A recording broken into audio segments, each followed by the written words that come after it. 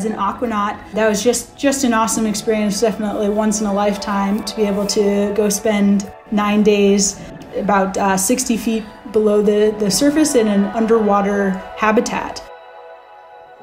And we would do a full end-to-end mission scenario, simulating the moon or Mars. That's where we really got to put to the test, what is exploration of these planetary bodies going?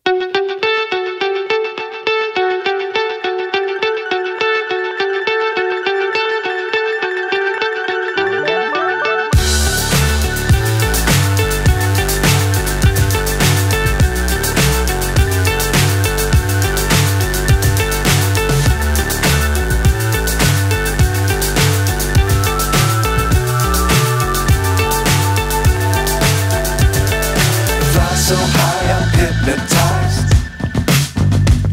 What's up is down, what's left is right. Chasing stars and holding you. I can't see the end, but we'll see it through.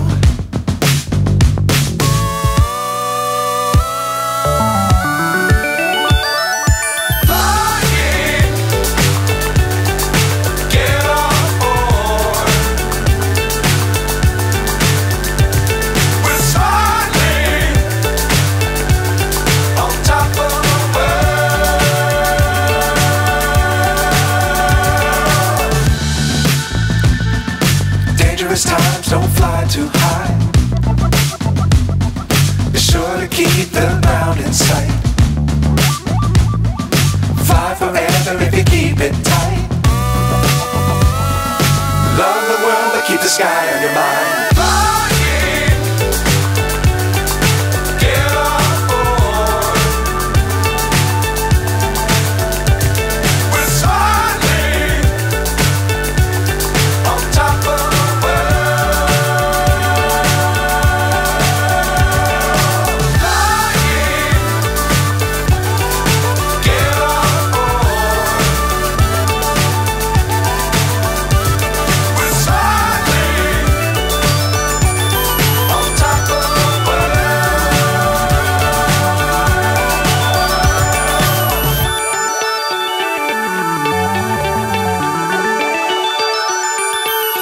We all come into the astronaut office with, a whole career in the rearview mirror in a lot of senses.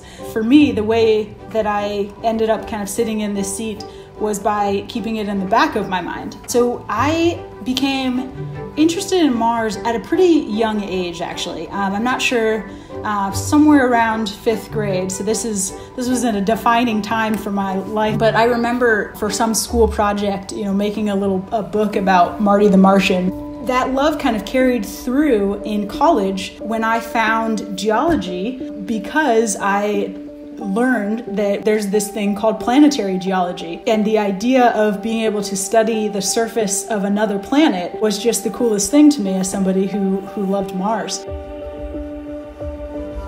Geology training on our home planet covers just one aspect of what it would be like to scientifically explore the moon. Lower gravity, extreme temperatures, and a bulky spacesuit make operating tools and collecting rocks a great challenge.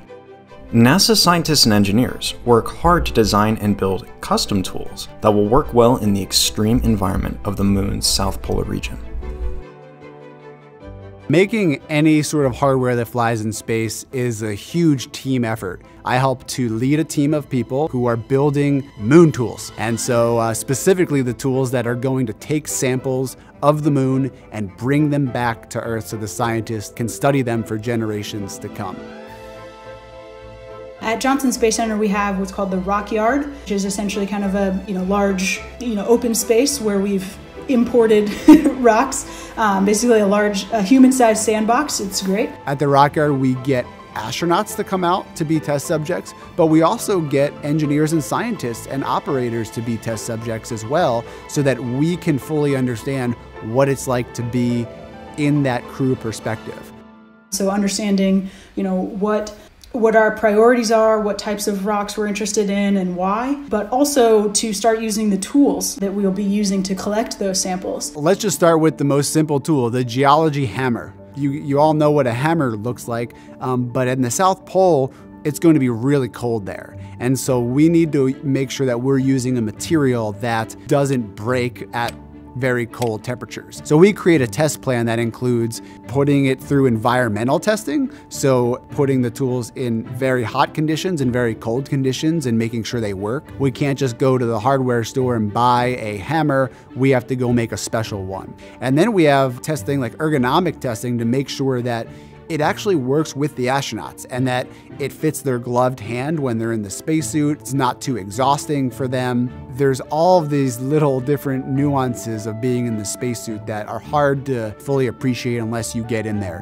As anyone who's worn a spacesuit will tell you, it feels like wearing a balloon that's constantly pushing down on you. Spacesuits have to meet many demands. They must be sturdy enough to keep astronauts safe in the low gravity and high radiation environment of the moon, but they also have to be nimble enough to allow astronauts to squeeze, poke, and pound their tools.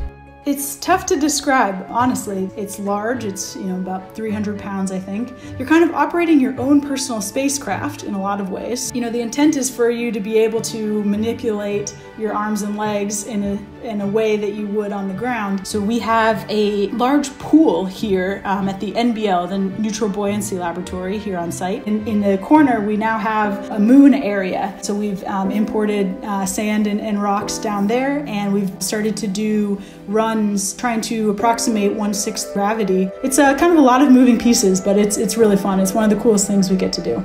And I'll tell you what, some of my most favorite, moments at NASA have been when I see these engineers start to get excited about the science that we're doing and start to, learn some of the geology terminology, because that really is what creates an effective team. And so hearing, tools engineer Adam Naids start to say, wow, this looks like a basalt that has lots of vesicles with olivine phenocryst in it, just make me incredibly excited, because it means that, we're learning to speak each other's languages.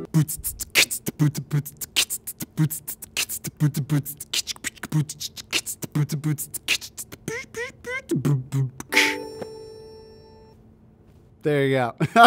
I just like to do weird and unique things. So I've always found those, those odd hobbies like learning to juggle or learning to beatbox or do improv. I was watching TV and I saw the TV show American Ninja Warrior, and I was just like, I want to do that. And so I started to train to be a ninja warrior. That's how I decided that I should be called the Space Ninja. And so I would just share my interest of space. I got selected and got to go out there and compete. So I think we would limit ourselves if we only have one vision of what exploration looks like. Being a part of the NASA team has really showed me what that means and what exploration really looks like on a daily basis. But I do enjoy creative writing, short stories, poems sometimes, when I can, find